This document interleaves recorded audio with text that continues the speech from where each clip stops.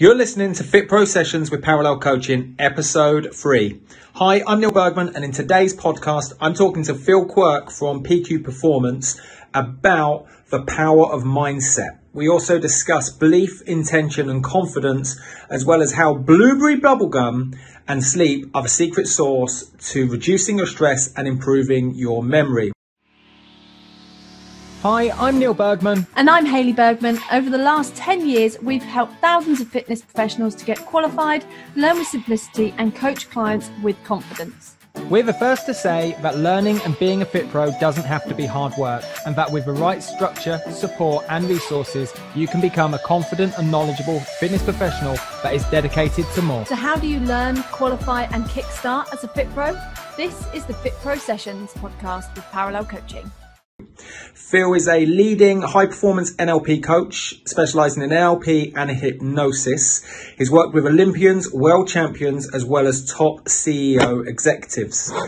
As well as teaching NLP practitioner and master practitioner courses worldwide, Phil is a true expert.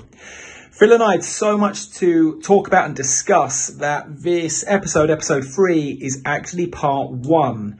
And you can join us on part 2, which will be episode 9 of the FitPro Sessions, due to come out in a couple of weeks' time, where we'll discuss and go on to talk about career change, a deep dive into NLP, and also answer some Facebook learner questions from the Parallel Coaching community.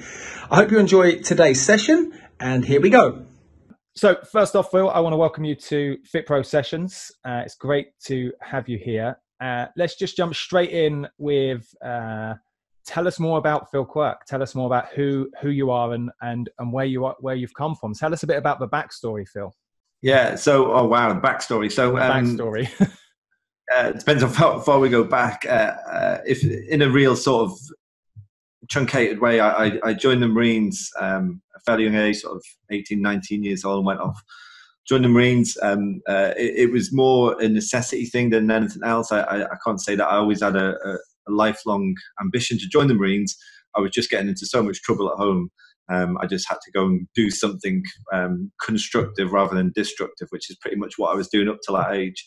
The Marines was great for me. It shaped my character, gave me a set of values and an ethos, taught me about the importance of discipline. It was probably, without realizing that at the time, it was where I first understood mindset and how mindset will always beat physical attributes.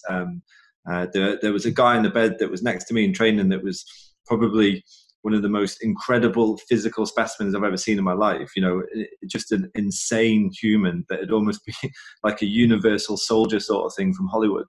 And he was, for the first 6 weeks of our training, he could do everything. There was nothing he couldn't do, and nothing was hard.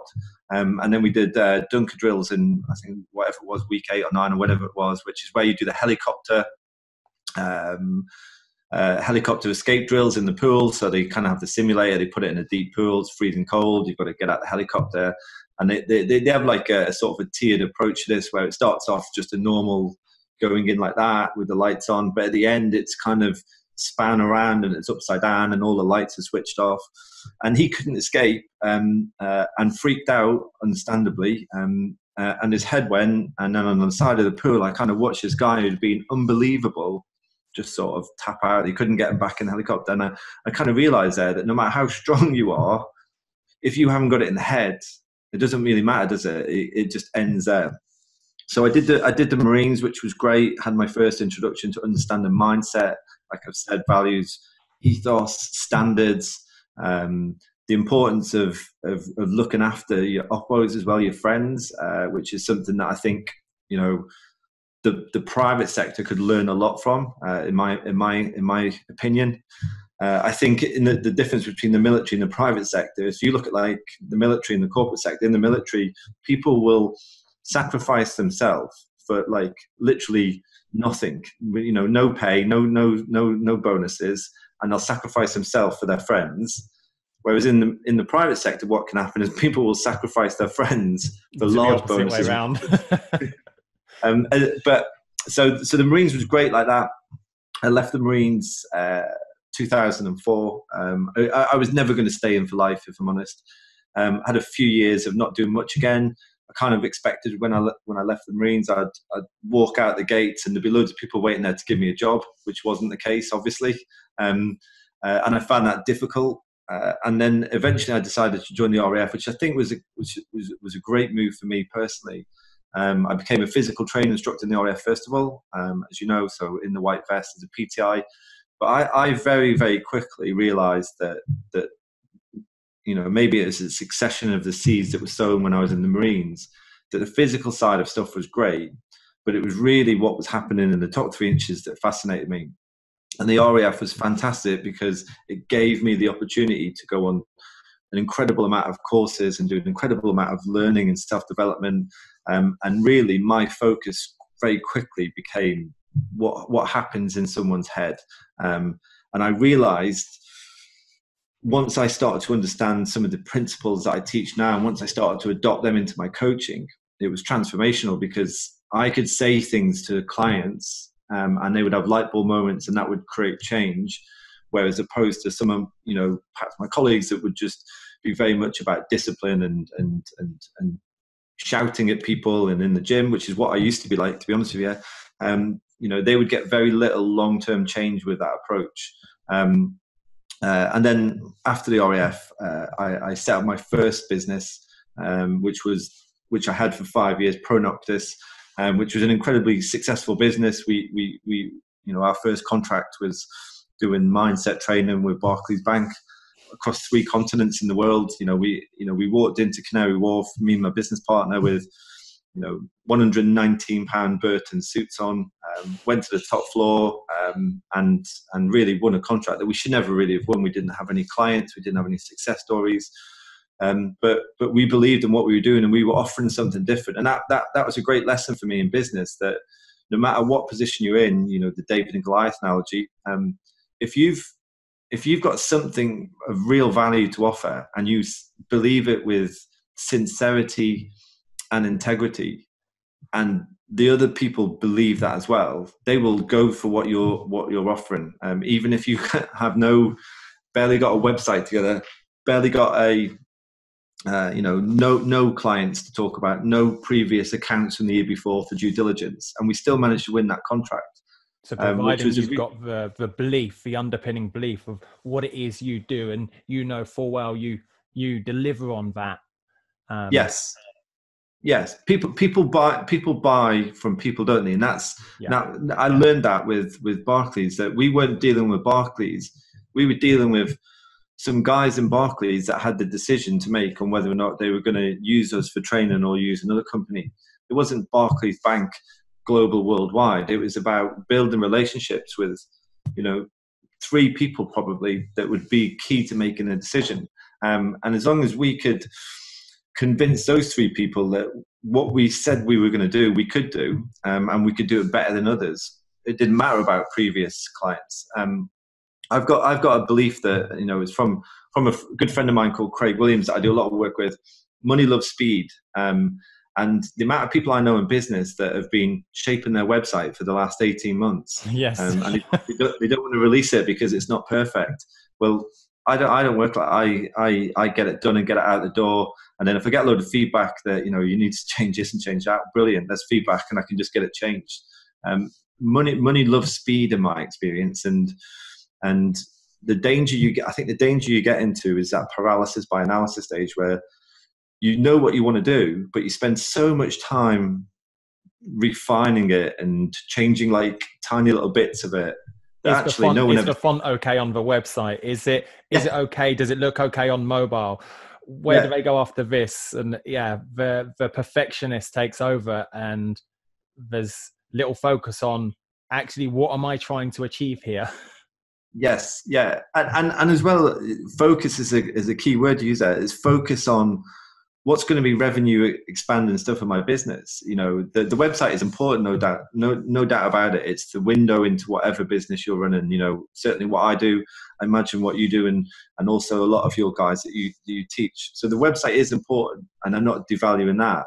But the website, you're earning your money when you've got clients, and unless you get the website live, and then that starts to create clients, then it doesn't matter how good it looks if it's in your bedroom, because it's not going to create you any value in your business. So Craig always taught me, money loves speed. You've got to, in a world where everything is instant and everything is so fast these days and change happens so quick, you've got to be prepared to match that speed of getting stuff done and getting out of the door. And fly by the seat of your pants at times, and that's okay. Exactly. Yeah. Well, one of the things I've always said, if you're not living on the edge, you're taking up too much space. So that there we go. if you're sat back and comfortable, comfort breeds apathy as well, I think. How do you learn, qualify and kickstart as a FitPro? This is the FitPro Sessions podcast with Parallel Coaching. So I want to quickly just rewind to your time in the services. So you've Yes. entered the Marines 2004. You then went into the RAF as a PTI, and you've mentioned that what fascinated you most was the top 3 inches and the space between the left ear and the right ear, and what's happening in someone's mindset, their values, their beliefs, their language. Can you recall, I'd imagine there'd be lots of memorable moments. You've done lots of courses, lots of exercises, lots of experiences, but is there one of your most memorable times or moments where you've seen a mindset shift in someone for the better, that they've gone on to something, and you were part of that, or you witnessed it in the services? In the services, wow, God, there's. I think when I was in the RAF, I was shaping my own sort of ability and capacity. I think that period of that. So I did 6 years in the Marines and then 6 years in the RAF, almost like half rice, half chips. And I think that 6 years in the RAF was more about about me. It's about exploring what I could do. I specialised in the RAF as an adventure training instructor, so I'd take people climbing and kayaking, and a lot of the guys that I worked with, they would invest all their time in trying to upskill their technical qualifications so they could paddle bigger rivers and climb harder climbs.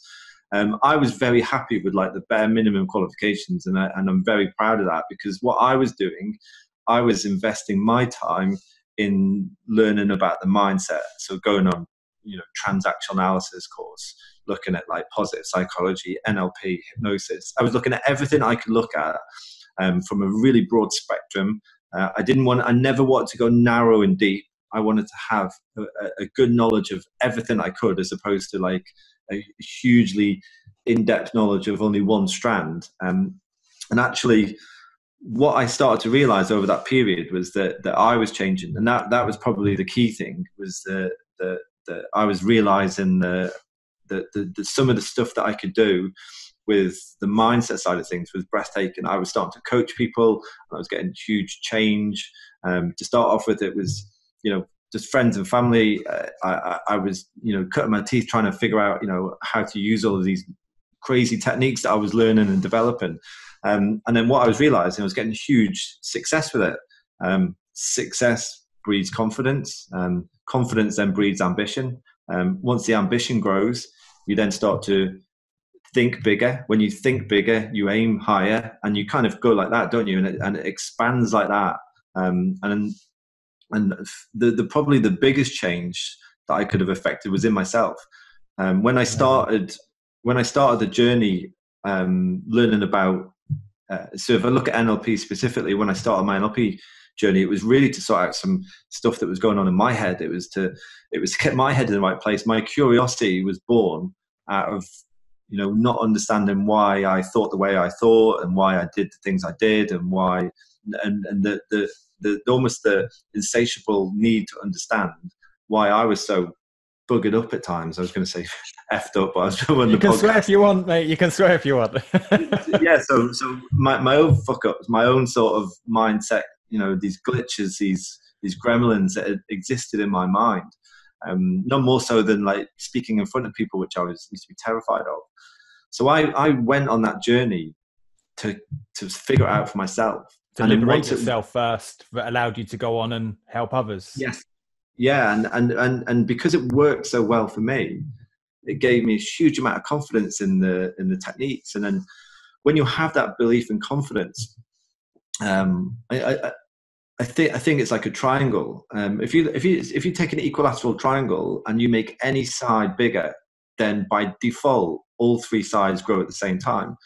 So if you look at belief, intention, and confidence as a triangle, if you increase any one side of that, the other two sides go by default, and suddenly you start focusing. And I'm a huge believer in this. You know,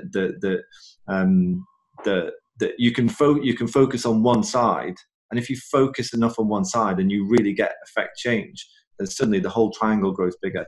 By default, and I think two other sides have to change at some pace relative to the one you're focusing on. So if you're focusing purely on belief and you believe in yourself, you believe what you do, the other two sides naturally grow out. That's amazing. Yes, cause and effect, isn't it? So increase of belief increases confidence and intention. Increase your intention and increase belief and confidence. Whichever one you focus on and really put your energy into, then by default, for the triangle to remain equilateral, the other two have to almost be, as a cause and effect, default, grow with the other side. And that's so I think amazing.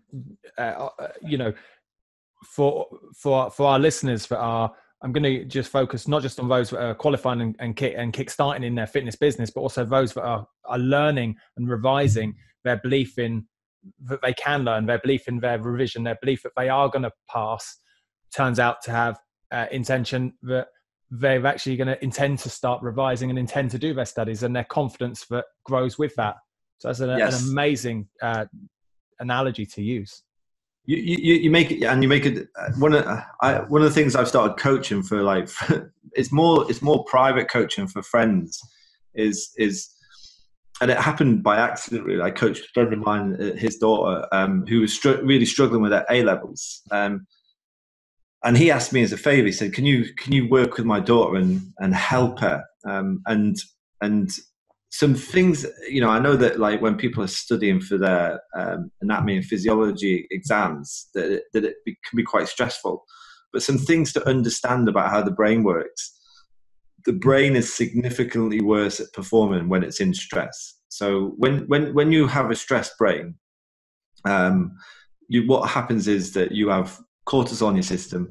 A stressed brain will lower cognition, and it will lower memory access as well. And the reason for that is because the focus of the energy of the brain is in the emotional limbic brain, as opposed to the neocortex, which is where all of your stuff is stored, all of your information. How do you learn, qualify, and kickstart as a FitPro? This is the FitPro Sessions podcast with Parallel Coaching. So one of the things that I work on with people that I coach is getting their brain in the right condition to be able to perform at the best. If they're stressed out in the exam, they will perform much worse than if they're relaxed. And that isn't anything to do with their knowledge, their retention of information, their ability. That's just to do with their brain isn't configured to perform. Just the same as it's like saying, you know, I want to run a 100-meter race. But I'm going to turn up to it, you know, with a terrible hangover.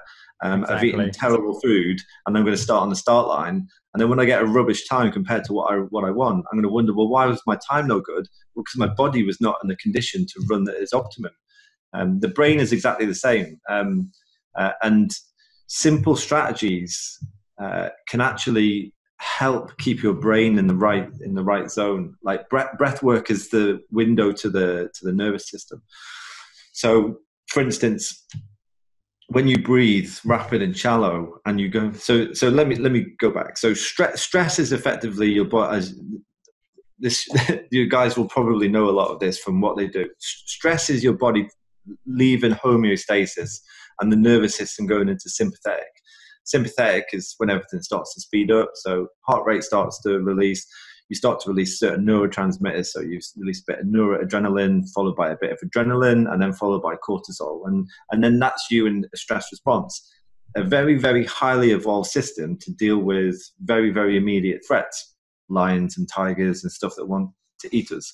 Yeah, sitting down at your revision on page 4 of the manual is not really a big threat when you're trying to figure out the axial skeleton, for example. No, it's definitely not going to eat you. I presume you don't have manuals that eat. No, not at the moment.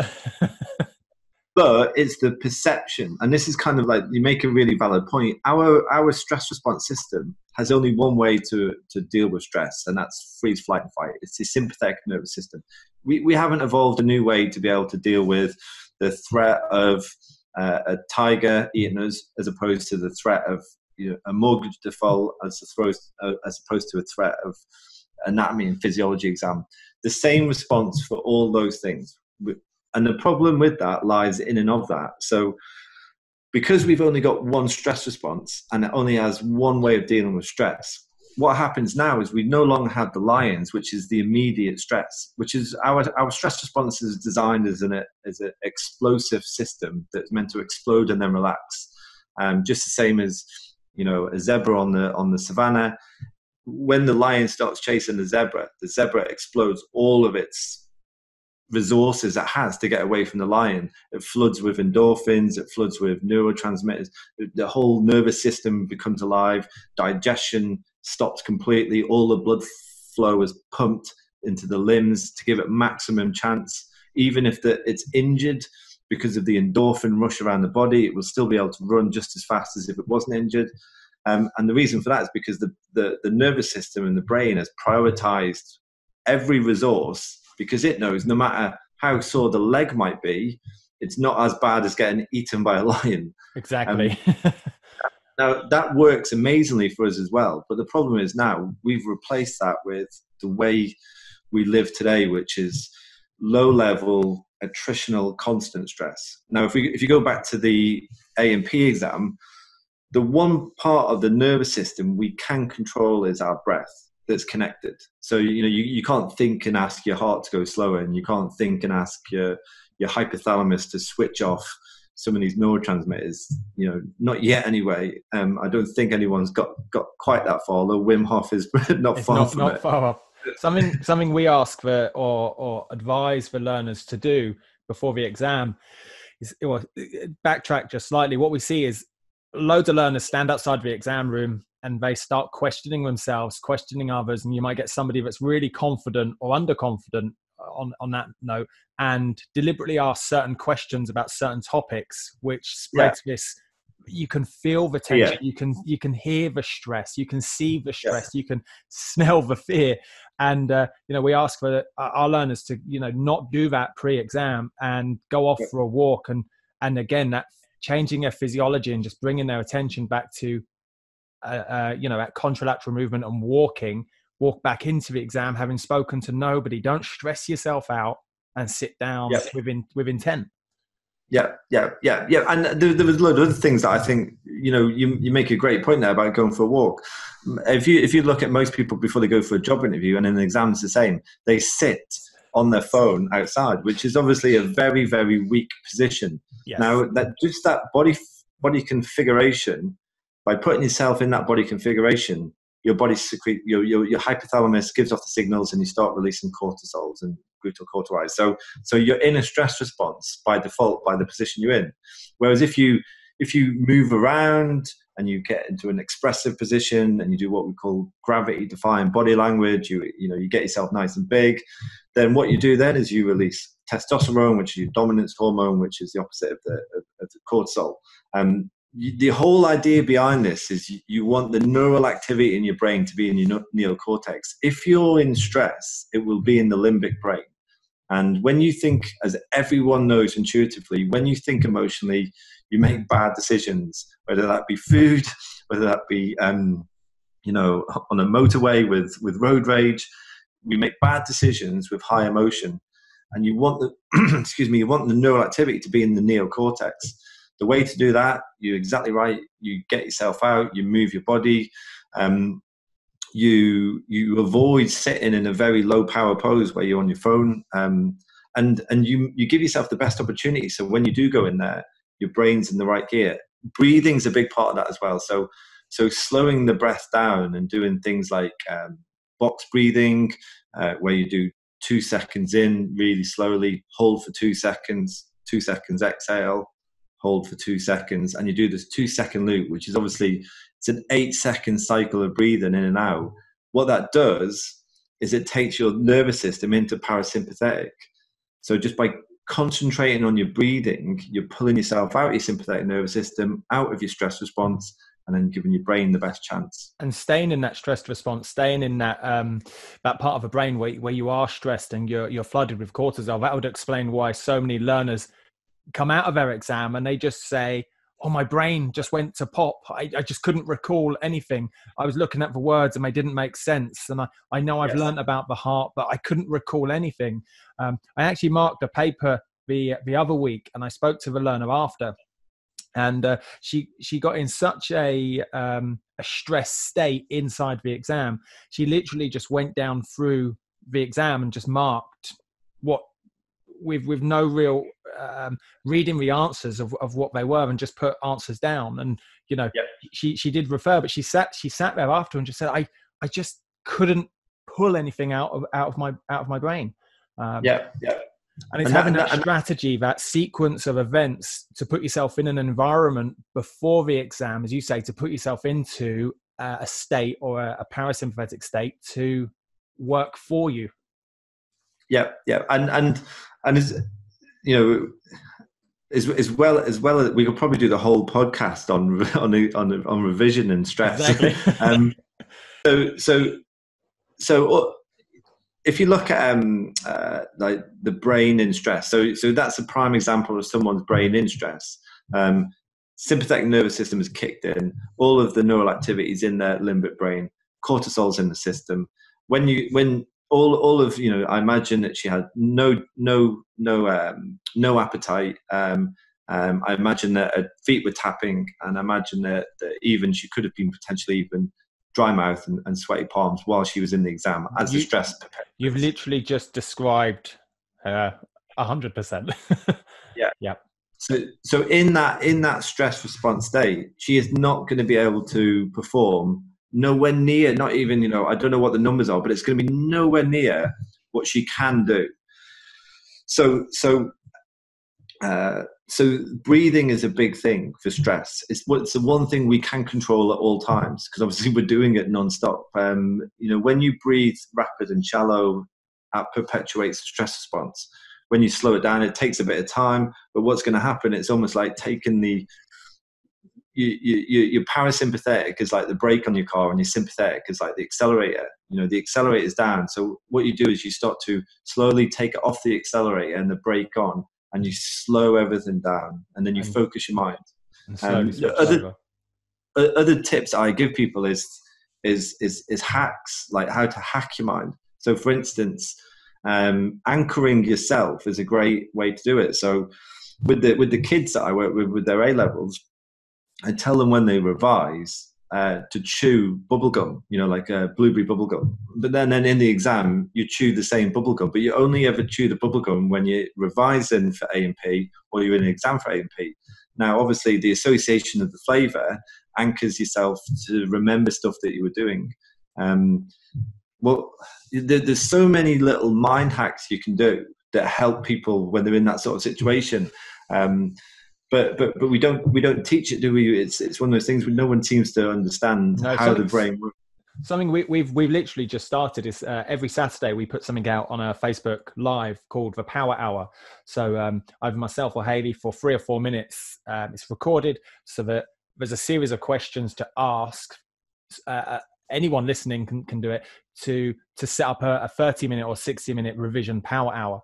Because I genuinely believe people sit down to revise, they get annoyed and frustrated and stressed over the fact they're not taking stuff on board, they're not instinctive learners, perhaps they believe they're too old, but they start stressing about the exam, and therefore they don't structure their studies, causing even more stress. And so inside that revision time they do have, they don't learn or take anything on board because they're in that stress state.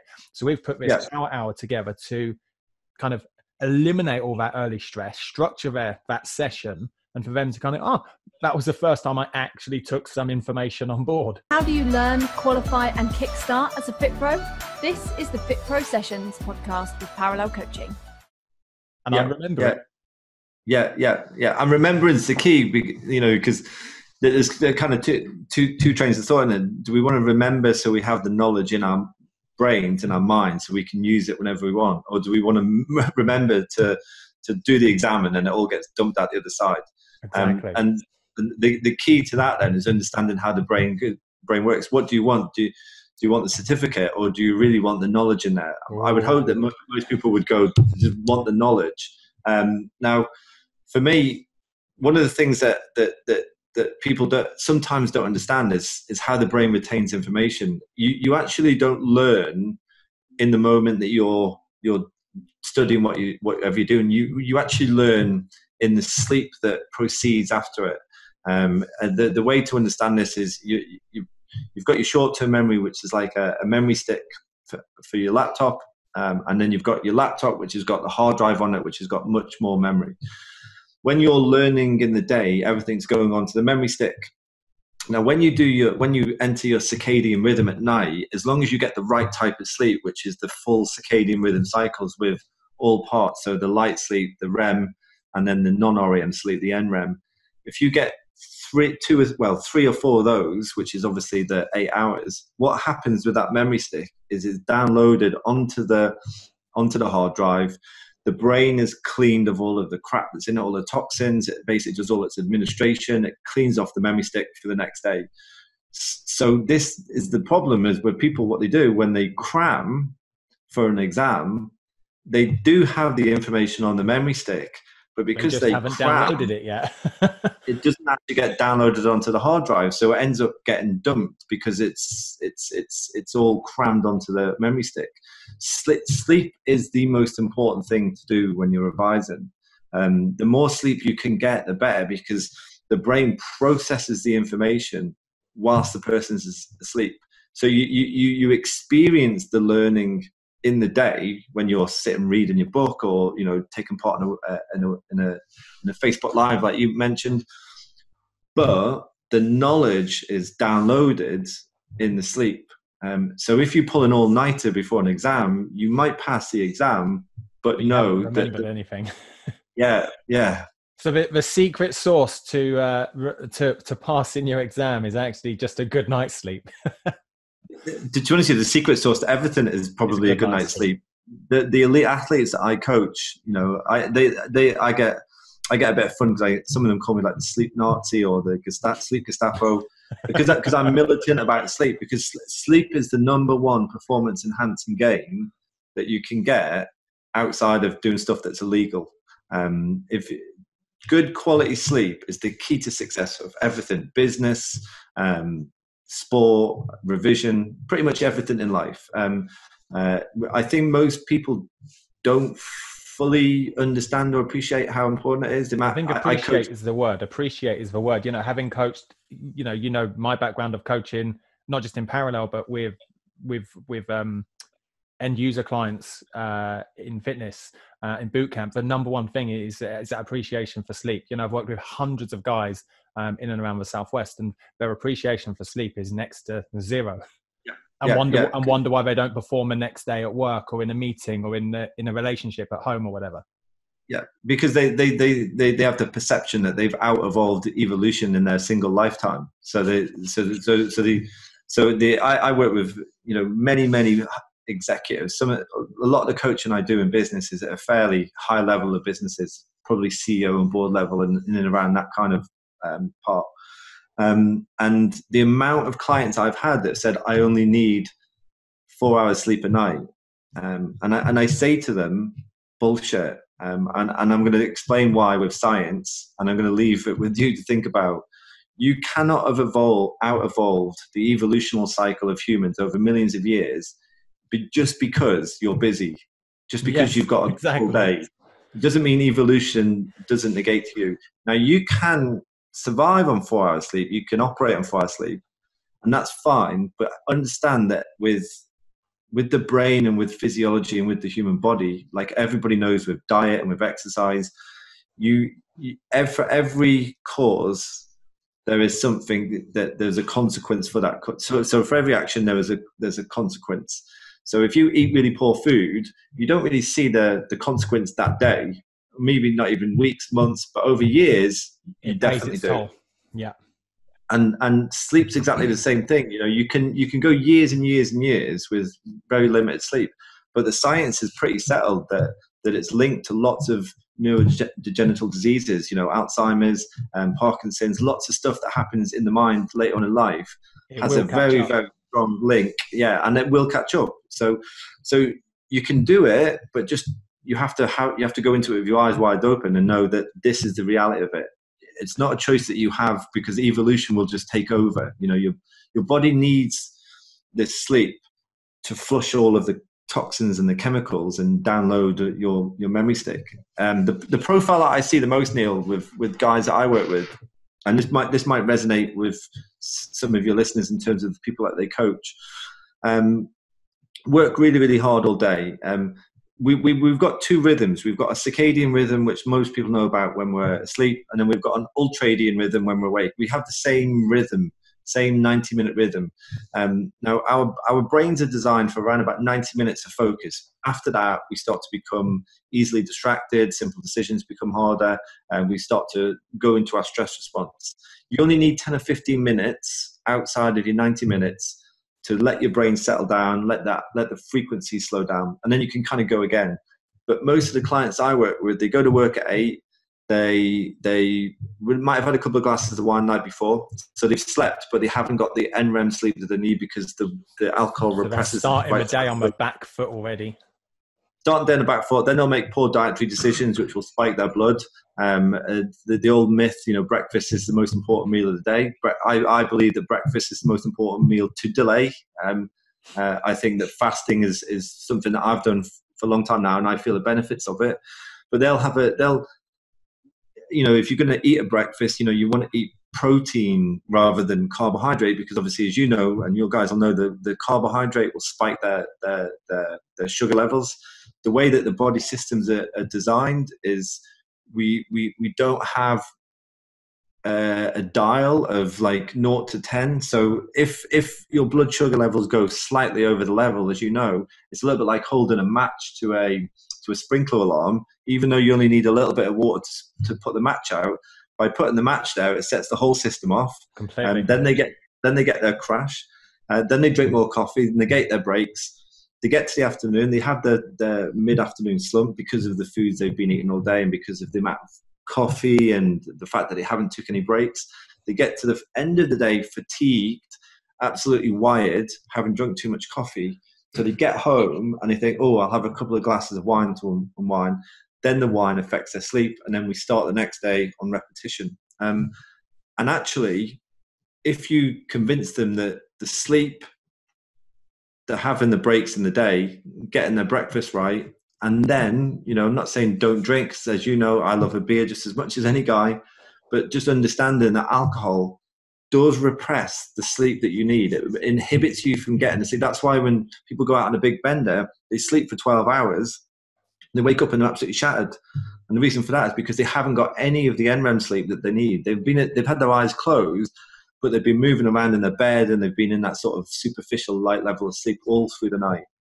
So on the face of it, these are like, I see them as almost small ninja moves. We can say to a learner or a client, you've got to have, an evening routine, a morning routine, a good night's sleep. You've got to structure your day, be more productive within 90-minute segments. And on their own, it looks and seems very easy to do, yet don't confuse easy to do with this is probably the hardest part of behavioral change and mindset. It looks easy on the outside, but actually doing it and taking action and doing the work in those ninja move areas, that's the hardest part to get somebody to do. Yeah. The problem with the world is not information, it's implementation. Exactly. For a problem with the world is not information, it's implementation. And that brings us to the end of today's FitPro session, episode 3 with Phil Quirk. I want to thank Phil. I also want to thank you for listening. And I want to invite you to join us for part 2 of Phil's interview, which is going to be roughly episode 9 in a couple of weeks' time, where we deep dive into career change, NLP, as well as answer a number of learner questions from the parallel coaching community. I want to thank you for listening today, and I'd like to ask a favor. I'd like to ask if you could leave us a review. As you know, FitPro Sessions is a brand new podcast, and we'd really like to spread the word about what we're doing and reach more fitness professionals just like you. I also invite you to learn more from Phil Quirk by going to philquirk.com or his Facebook page, Phil Quirk NLP, where you can learn more about NLP and hypnosis and the work that Phil's doing. All the links are below in the show notes. You can also watch the full interview with myself and Phil on our blog at parallelcoaching.co.uk/blog, as well as download a number of mock questions relevant to your course and learn more about the revision boot camps that we offer. I look forward to seeing you on the next FitPro session, episode 4. Hi, I'm Neil Bergman. And I'm Hayley Bergman. Over the last 10 years, we've helped thousands of fitness professionals to get qualified, learn with simplicity, and coach clients with confidence. We're the first to say that learning and being a FitPro doesn't have to be hard work, and that with the right structure, support, and resources, you can become a confident and knowledgeable fitness professional that is dedicated to more. So how do you learn, qualify, and kickstart as a FitPro? This is the FitPro Sessions podcast with Parallel Coaching.